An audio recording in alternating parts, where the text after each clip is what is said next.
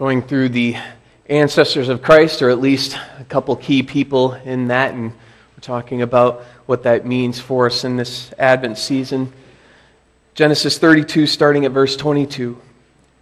The same night, he, Jacob, arose and took his 2 wives, his 2 female servants, and his 11 children, and crossed the ford of the Jabbok. He took them and sent them across the stream and everything else that he had. And Jacob was left alone. And a man wrestled with him until the breaking of the day.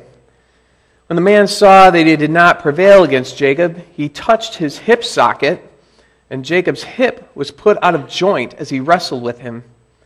Then he said, "Let me go, for the day has broken." But Jacob said, "I will not let you go unless you bless me." And he said to him, "What is your name?" And he said, "Jacob." Then he said, "Your name shall no longer be Jacob, but Israel, for you have striven with God and with men and have prevailed." Then Jacob asked him, "Please tell me your name." But he said, "Why is it that you ask my name?" And there he blessed him. So Jacob called the name of the place Peniel, saying, "For I have seen God face to face, and yet my life has been delivered." The sun rose upon him as he passed Penuel, limping because of his hip. Therefore, to this day, the people of Israel do not eat the sinew of the thigh that is on the hip socket, because he touched the socket of Jacob's hip on the sinew of the thigh. So Jacob's whole life, he never let anyone get the best of him. If you know the story of Jacob's life and what he did in certain events in his life, you know that Jacob was kind of a fighter. He was somebody who didn't back down from a challenge, and whenever he was up against somebody, he always came out on top.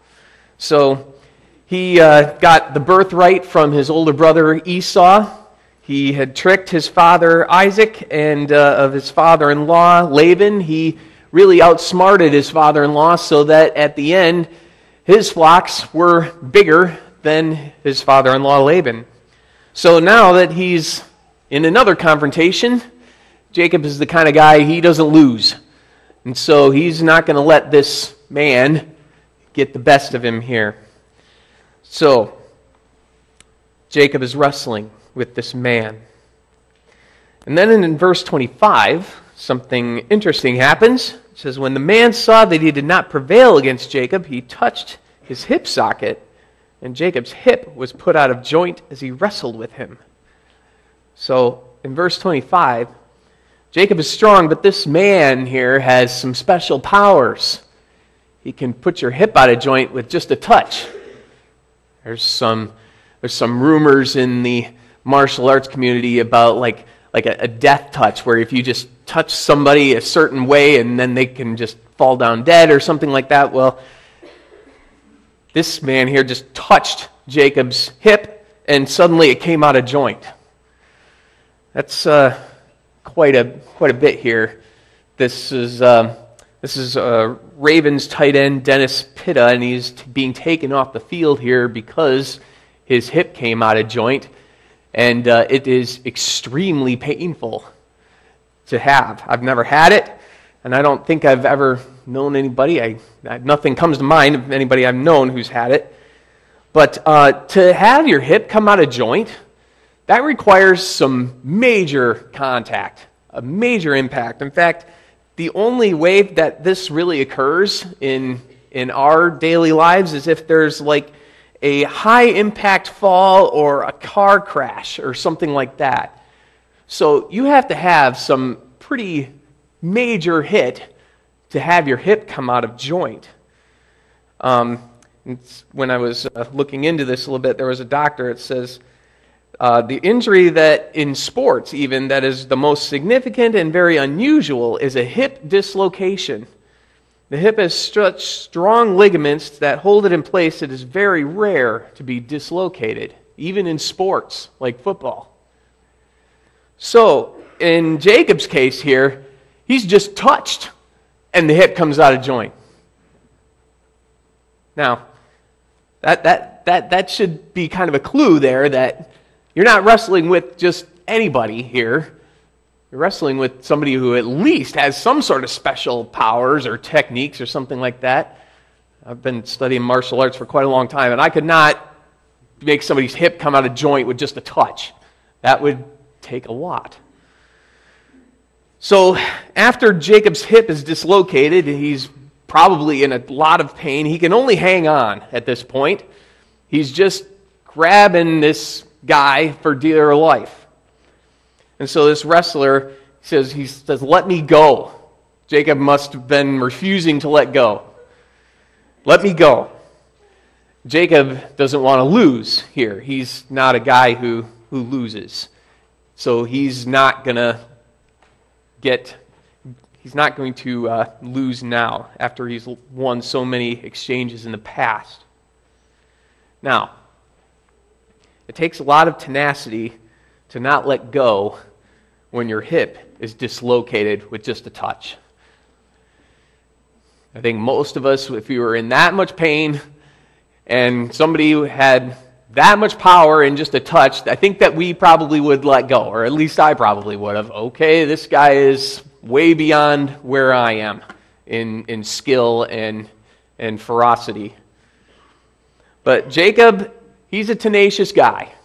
He is not going to let anybody get the best of him. He is not going to lose. He's not going to come in second, and this is no exception. He's going to win this exchange. But it seems also, though, that Jacob is not entirely clueless as to who he's wrestling with. His request shows that he has some idea who this is, at least some idea. He has some idea that this is somebody who can bless him. Though we don't know exactly how much he knows at this point, but he knows that this guy is special somehow, and he's not going to let go until he is blessed. This is a different sort of a guy. This is who Jacob is. He saw something in this guy he's wrestling with that he does not want to let go of. But Jacob's request also shows incredible boldness here. I mean, what kind of a person? I mean, we don't know exactly who Jacob thought this was, whether it was an angel or God himself. I mean, we don't know when he realized it was God himself, whether it was at the end or if it was at this point. But even so, who would pin God to the ground and make demands like that? Who would do that?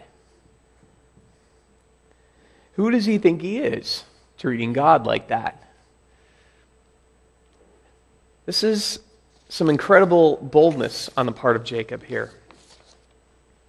I will not let you go unless you bless me. So then this man says to him, "What is your name? What is your name?" Now, he didn't ask him his name because he didn't know what his name was. I mean, obviously, he knew what his name was. But back then, names meant more than what they do now. What is your name is basically asking, what sort of a person are you? Who are you? He already knew Jacob's name, but names, particularly back then, described personal identity. What sort of a person are you? So when you were given a name back then, that usually meant that either there was a characteristic of sorts that you either had to live down or that kind of defined your whole life. We don't think of names that way as much now, but that's the way it was back then. Names were very significant. Now Jacob, the name Jacob literally means he grabs the heel. If you know the story, Jacob was a twin, and he was born with his twin brother Esau. Esau came out, and it says in the story that Jacob was grabbing his heel. So he was named, he grabs the heel. But Jacob means figuratively, he cheats. We have an expression in English called, that's his Achilles heel or her Achilles heel, and that means that this is kind of like your weak spot, where if somebody wanted to take advantage of you, they go after your Achilles heel, and then you would lose, or you would be overcome, or something like that. Well, it's not too much unlike that. So if you grasp the heel, it's kind of like going after somebody's Achilles heel. It means like you cheat. You take advantage of other people.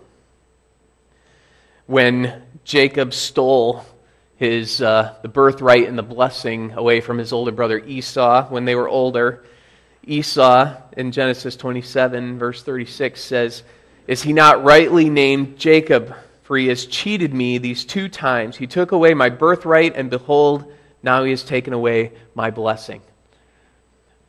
So his name suits him.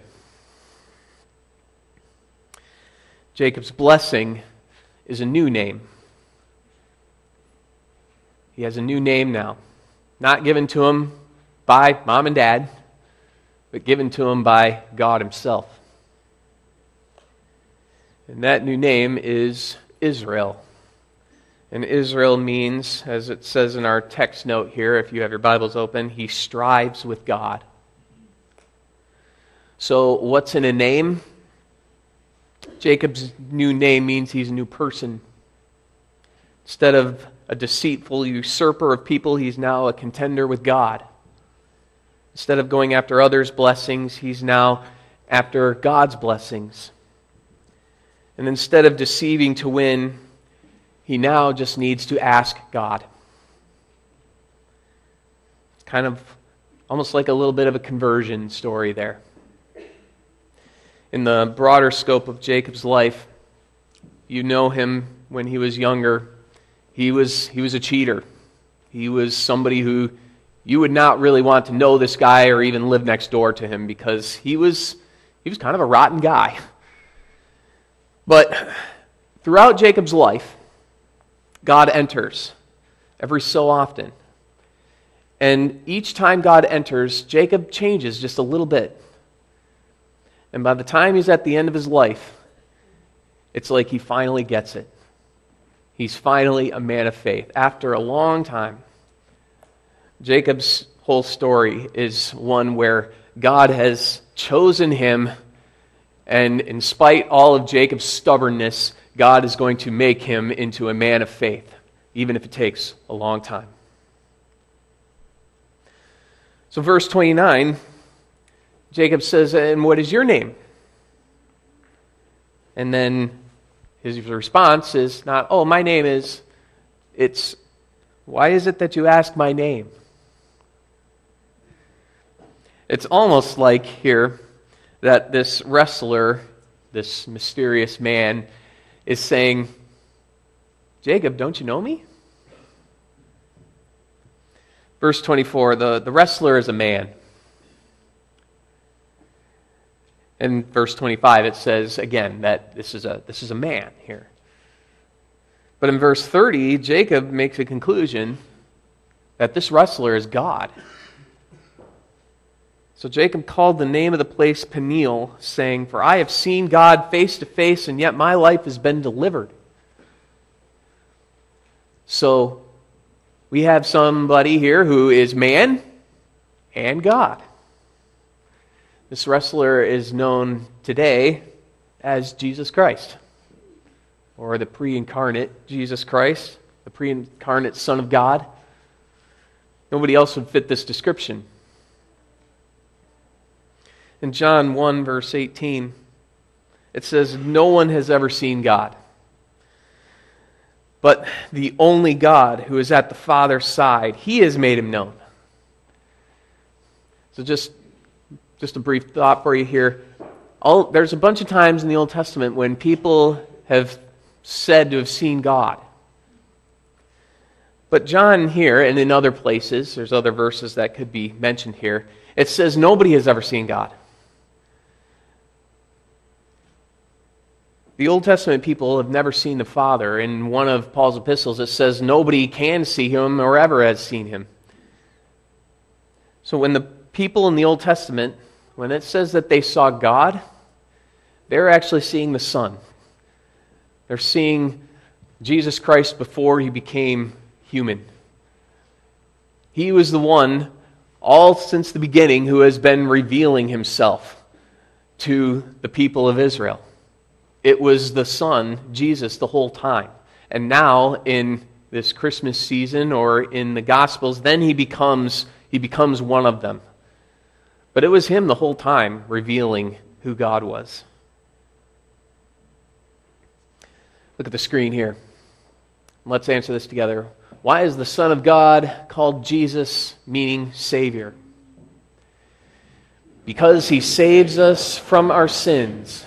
Salvation cannot be found in anyone else. It is futile to look for any salvation elsewhere. It's futile. And Jacob, wrestling with this man, God, person, he knew that. And that's why he hung on to him. And that's why he demanded a blessing, because there's nobody else that would have anything that he would rather have. It's futile to look elsewhere.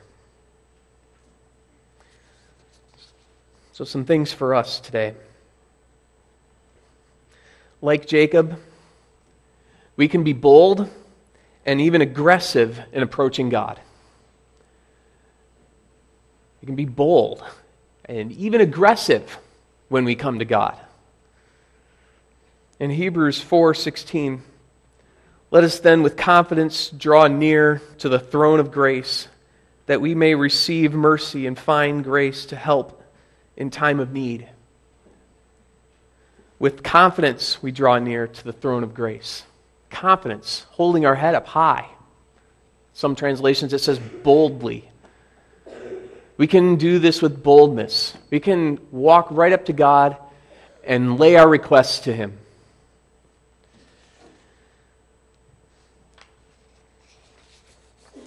God rewards those who pursue Him with tenacity. He rewards people. And there's a bunch of stories about that too. For example, Jesus is met with a Canaanite woman, and he tries to ignore her, but she persists, and he says basically to her, "You're a Canaanite. I'm sent to the people of Israel." And she continues to persist, and finally he gives her what she wants. There's two parables that Jesus tells in Luke where he encourages his disciples to pray and not give up, but to persist, to be even obnoxious. So there's a friend at night, for example, and the friend goes next door to his neighbor at night and he demands that he help with some bread. Or there's a widow and an unjust judge. It seems a little odd that Jesus would compare God to an unjust judge, but he does.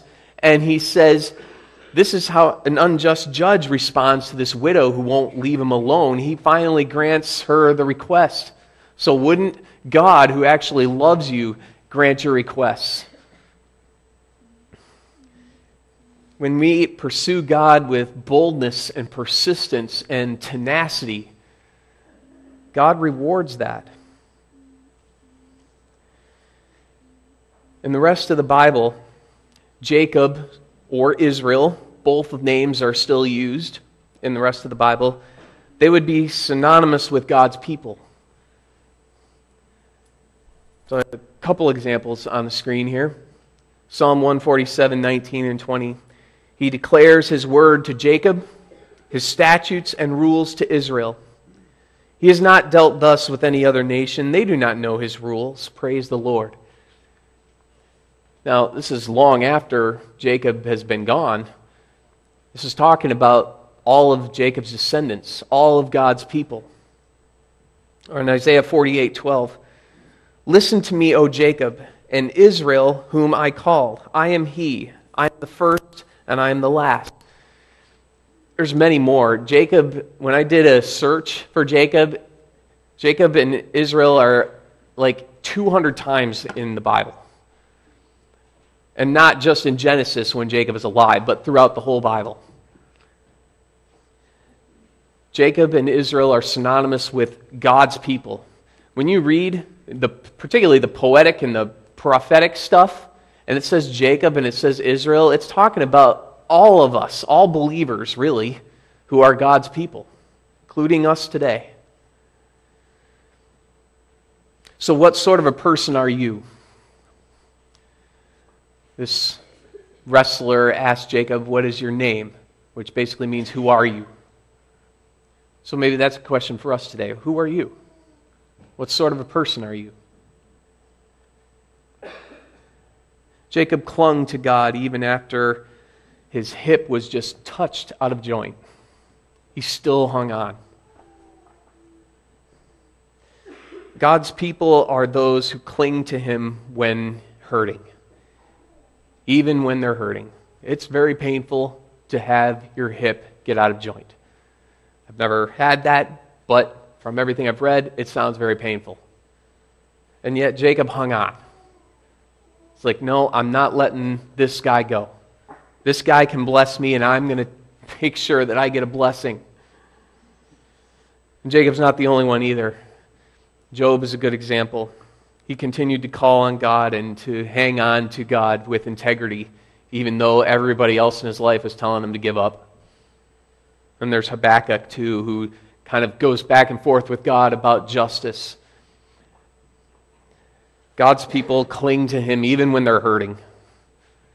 Even when they're hurting. And even when that hurt comes from God Himself.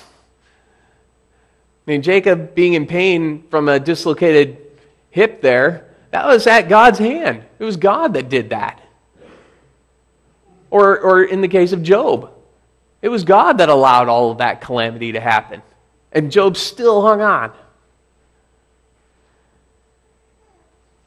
So when you and I are hurting, even if it's hurt that comes from God Himself, hang on to Him. He's the one who has the blessings that you need and that you want. And it talks sometimes in the Bible about how God gives us some pain and suffering once in a while. It says in Revelation 3:19, Jesus says to one of the churches, "Those whom I love I reprove and discipline, so be zealous and repent." In Psalm 141, it says, "Let a righteous man strike me, it is a kindness. Let him rebuke me, it is oil for my head. My head will not refuse it." Sometimes God gives us some difficulties, some pain, some suffering, and it's not because He doesn't like us. It's to make us stronger. Hang on to Him. Keep hanging on to Him. And God's people, they cling to Him when they're hurting, but they also wrestle with Him. God's people wrestle with Him. It was Jacob's grandfather named Abraham, and he pled for Sodom, and he was like negotiating with God. You know, what if there's 50 people there that are righteous? Would you spare the city for that? Yeah. And then he brings them down to 10. If there's 10 people righteous, would you spare the city? Yep, I would. It's kind of a negotiation there, kind of a wrestling. In Colossians 4, verse 12, there's an interesting verse here. It says, "Epaphras, who is one of you, a servant of Christ Jesus, greets you, always struggling on your behalf in his prayers." So he's struggling in his prayers for you, it says. So how do you wrestle? God's people, they strive with Him. They wrestle with Him, if you will. How do we do that? When big stuff is at stake, pray like you're wrestling. Pray like you're wrestling. Like you're fighting, like you're engaged, like you're not going to let God go until He answers you. Pray not just for 5 minutes, pray for hours. Pray all through the night. Jacob says wrestled with this guy all night long. Pray all night. Call in sick to work the next day. Pray all day. Don't stop for food. This is called fasting. It's not something we do very often. But continue to pray. Pray like you're fighting. If you search the scriptures for God's promises and bring those up in prayer. Lord, you promised that you would never leave me or forsake me. Lord, throw those promises out there. Hold God to those promises. If you read the Psalms and the prophets, they do this all the time. God, you promised this. Lord, remember this promise. I'm holding you to this promise. Don't be polite. When you're wrestling with somebody, you're not polite. Jacob wasn't polite. He says, let me go. No, I'm not letting you go. You have to bless me first. Don't let go. Now, I want to throw something out there that many of you know quite well. God is big. He's all-powerful. We cannot force his hand. We can't make him do what we want him to do.